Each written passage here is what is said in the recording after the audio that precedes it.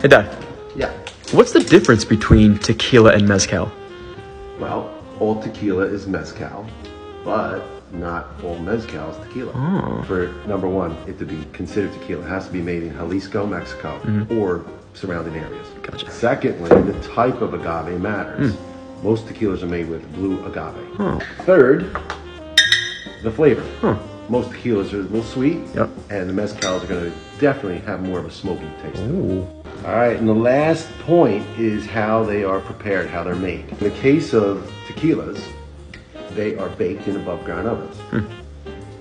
The largest difference in mezcal is they are baked below ground in lava rock and using wood, hence the smokiness that's going to obtain through that process baked Interesting. underground. So think about it this way. Mezcal is like the whiskey. Okay. Tequila is like the bourbon or the scotch. Oh, right? interesting. This leads the way. Gotcha. Cheers.